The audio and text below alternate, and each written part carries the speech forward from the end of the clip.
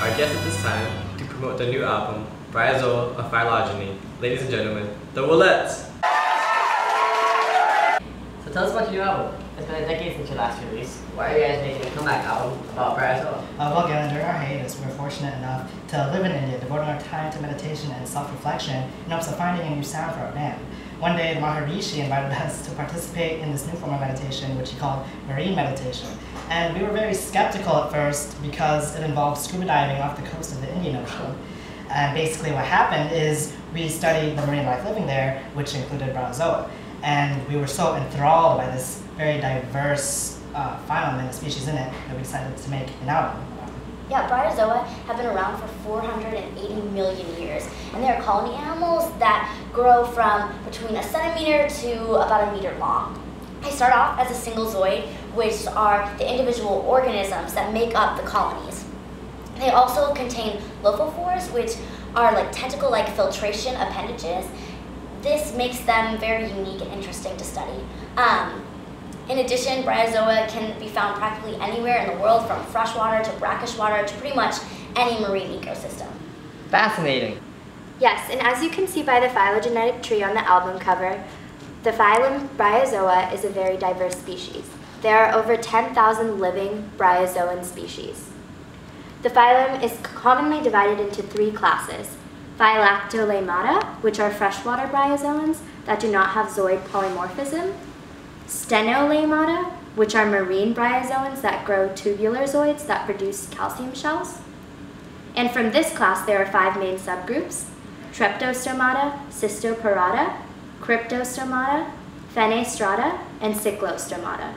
Lastly, the third class, Gymnolemmata, which are mostly marine as well, have cylindrical or flattened zooids. These consist of the majority of bryozoans and are divided into 2 subgroups: Centostomata and Chilostomata. I could go on and on about bryozoans. And on the back here, we've created phylogenetic trees from 16S rRNA sequences and from character matrix, both of which we created at LMU in Bio 111. There are many differences between the two, most notably the placement of Echinodermata in relation to Bryozoa. On the character matrix tree, Echinodermata evolved separately from Bryozoa, and the taxa that evolved from this most recent common ancestor. Whereas on the 16S tree, Bryozoa evolved separately. Bryozoa have also been notoriously difficult to place on a tree of life in the past.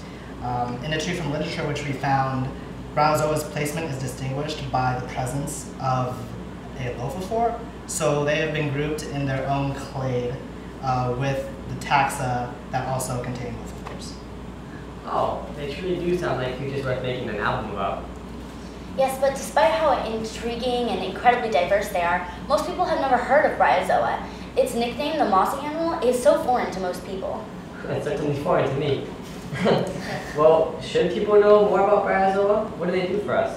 What use do they have to humans? Well, honestly, Bryozoa aren't particularly useful to humans. Historically, Bryozoa have had no economic value. Although a marine species called Beluga neuratina is the host of a bacteria that manufactures ribostane, a natural production of tumor-reducing properties, which is currently in a clinical trial. Wow, that's incredible. We just hope to spread bryozoan awareness with this album and make people appreciate Bryozoa with as much enthusiasm as we do. Well, thank you for coming to our show. It's been very informative. It's been a pleasure. Thank you for having us. Here to present their new single off the new album, Bryozoa Biology, on sale in the Apple stores and in stores now. Everybody, the Willettes! You might be wondering what an animal is. Something swimming in the sea and living in the ocean free. We stick together making mossy spots. I don't really move much though, says Saira. I'm just a bryozoa living here, consuming food through my lophophore. Hide it, hide it. So parts of water coming into me.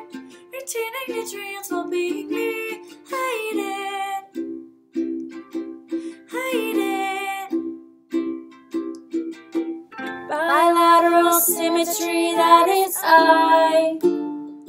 We reproduce in many ways, asexually and sexually. No circulatory system or gas exchange. True mushik gut and anus. No excretory system here. 2 cell layers, tissues and organs. Nervous system, central ganglion, with a circumosophageal ring. We're living life in aquatic places. 3 types of bryozoa in there. Phylactostenogemnolemmata. I'm just a bryozoa living here, consuming food through my lophal pore. I eat it. I eat it. Me and my buddies colonizing rocks. We stick together making mossy spots. We chillin'. We chillin'. Bilateral symmetry, that is I.